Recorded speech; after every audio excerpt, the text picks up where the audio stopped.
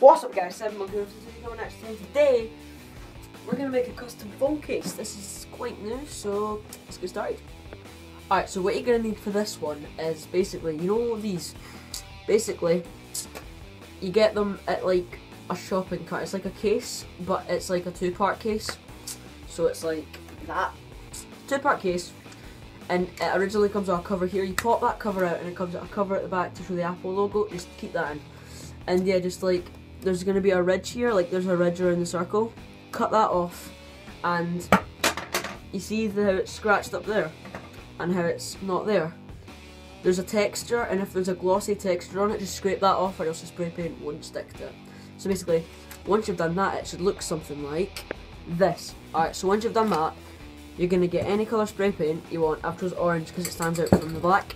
And then you're going to get some masking tape and mask off the little circle here. And then you're going to completely spray paint it. Okay, so once you've masked off the circle, just spray paint.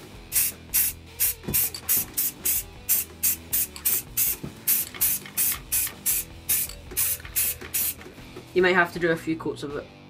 Yeah, this is going to take a while. So basically, once you're done, they're going to look like that.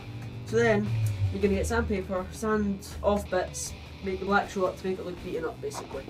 So when you're done, it should look something like this, but not orange, even if you don't shoot it. So it's like, looking from a distance, it seems kind of cool because it's all, looks like it's all beaten up and everything.